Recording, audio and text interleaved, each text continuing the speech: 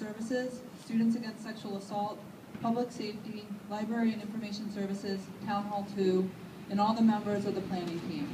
If you are a part of this year's planning team, please raise your hand and be recognized.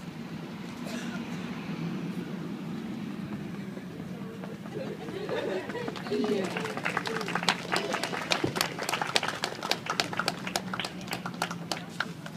If anyone needs proof of attendance for a class, at the end of the walk when we reach the Women's Center, you'll be able to pick up a slip of paper that shows that you attended.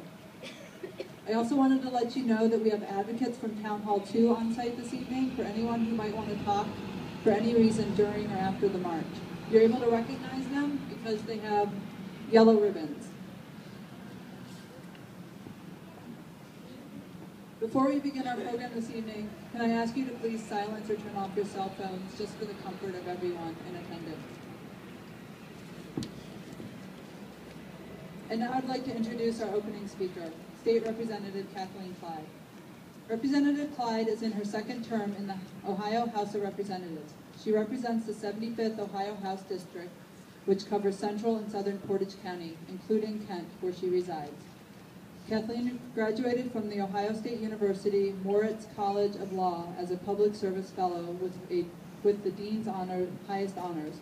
While at OSU, Kathleen was an editor of the Law Review and president of the Public Interest Law Foundation.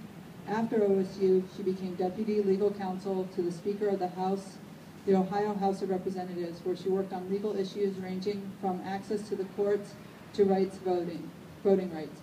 Kathleen is currently an associate in the Kent law firm of Williams, Kelser, Krachkowski, and Kahn.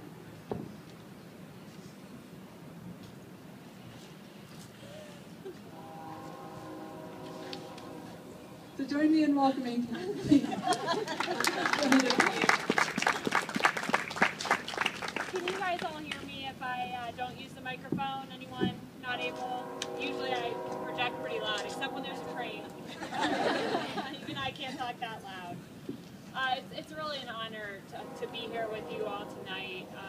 I went to Take Back the Night events not too long ago at my campus in Connecticut, Wesleyan University, and really had my eyes open to the importance of empowerment and solidarity of women in standing up against violence against women and sexual violence against men and women. So I am really honored to be here with you all, and I think this event is so important. I heard the themes, the organizers were to talk about empowerment and solidarity, which I think are so critical when we think about these issues and address them and fight back against this violence. So what I wanted to kind of empower you with was some knowledge of what's going on at the state level, some of the things that I'm working on in the legislature, and that I would love to have some solidarity of men and women on Kent State's campus to kind of help get some of these important things through and also fight back against some of the measures that are being taken, I think, that are anti-woman and not helpful to this important cause. When I was at my Take Back the Night event on campus, it was the first time I learned that 1 in 5 women are victims of rape in their lifetime.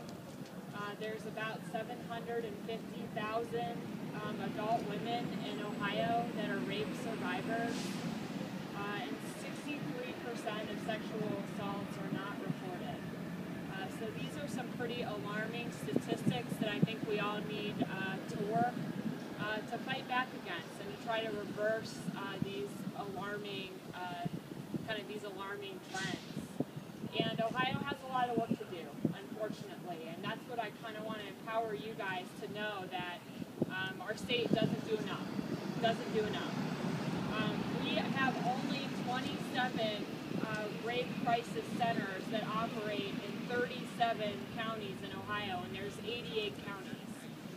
So about half of our counties do not have a rape crisis center, or do not have the critical services that Town Hall 2 provides here in Portage County. So that's something I'd like to work on changing, and I'd love to have all of your support in doing that.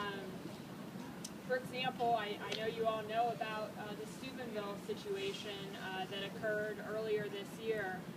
That area only had one part-time sexual assault victim advocate receiving less than $15,000 a year in funding for that program.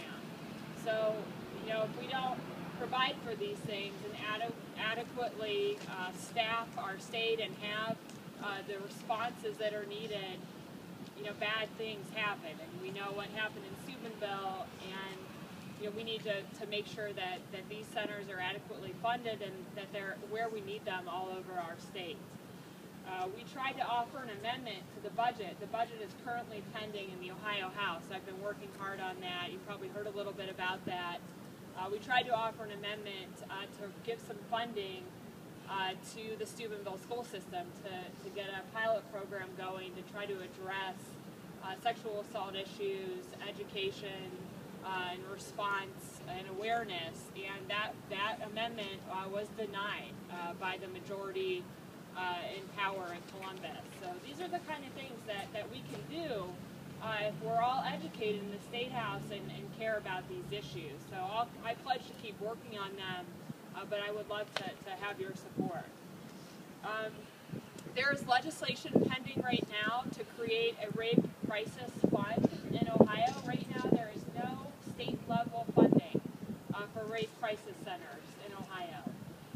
Every one of our neighboring states does have state funding available to rape crisis, and Ohio does not. That's shameful, and I think we should all work together to try to reverse that. There is a bill pending in both the House and the Senate that would levy a fee on sex offenders of $100, and it would go into a fund to be used for a rape crisis. I don't think it will generate enough money, and I don't think that's the best way for us to fund these important services. I think we should be doing it out of our general revenue fund, but it's probably a step in the right direction considering we have no state funding. But let's all work together to advocate for something better, and I pledged to be your partner in doing that. We also have a bill that's pending before the Senate, sponsored by State Senator Nina Turner, you may all have heard of. She's from Cleveland, a great advocate, that would get rid of the statute. Right now there's a statute of limitations on rape of 20 years. So if you don't report a rape that's occurred within 20 years, you can't report that to legal authorities. And this would take that statute of limitations away. So often it's a vulnerable position that women and men are in to report sexual violence, and they may need that extra time to report that criminal activity, and this bill would allow for that. We also, in the House of Representatives, where I am, have the CARE Act, sponsored by Representative Nikki Antonio from Lakewood. Some of you may be from near there. That would require hospital emergency rooms to provide information to rape survivors about preventing pregnancy and about sexually transmitted infections and diseases and how to prevent those and deal with that after a sexual assault takes place. And it would also require hospitals to offer emergency contraception, the morning after pill, or whatnot, if that is requested by the victim. That bill has been introduced several times and has not gone anywhere, but I think it's important for you to know about it and that we support that legislation. I have a bill that would protect domestic violence victims who, the biggest example I can think of is when you register to vote. I hope you all do that. I hope everyone here is registered to vote, and if you're not, I can help you out with that.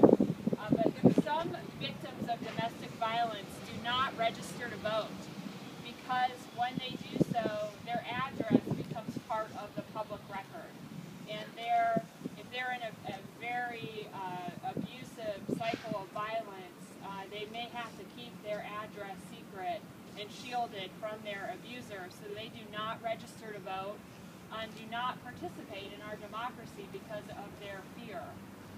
37 states have address confidentiality programs that protect women who are survivors of domestic violence in kind of that harshest cycle of violence, who want to shield their address.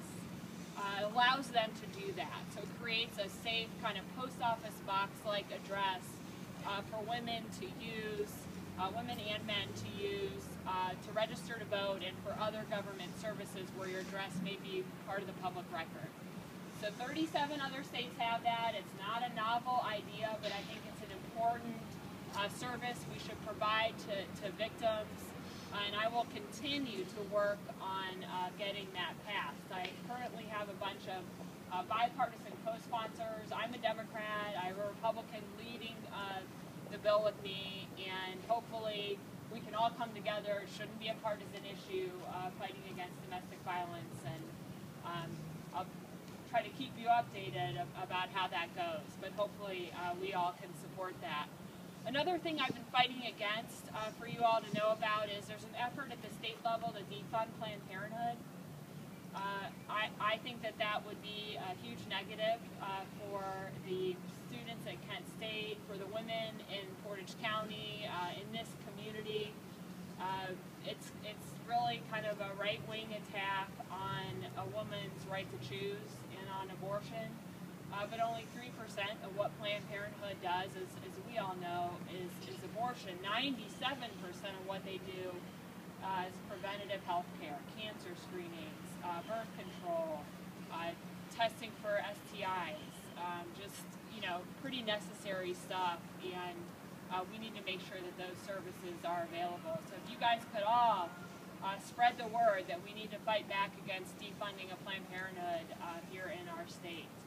That currently is in the budget bill. I offered an amendment on the floor of the House to take it out, and it passed on a party line vote. Every Republican except 2 voted for it, and all the Democrats voted against it. So we'll keep fighting for you guys. I want you to know that, but I need your help. So that's kind of a rundown of what's going on in the Ohio General Assembly. I wanted to inform you guys so that you would be empowered with that knowledge of where Ohio is. I think we have a long way to go, and I think that there's issues that are happening right now. That budget will be adopted by the end of June. We're required to put a budget in place by the end of June. So we got to fight back on this Planned Parenthood issue, and for all these other important bills that I told you about, funding for rape crisis centers, help for domestic violence victims, the CARE Act. I think they're all really important, and I want to salute you all for being here today. It really is an honor to represent you in the Ohio legislature. It's an honor to be a young woman and the second youngest in the entire Ohio General Assembly. I really care about you guys here at Kent State. I salute what you're doing, and I want you to know your voices are important and your solidarity is important, and I am here in support of all of you. So thank you very much for having me, and I am, again, just so honored to be your representative and to be here. Thank you.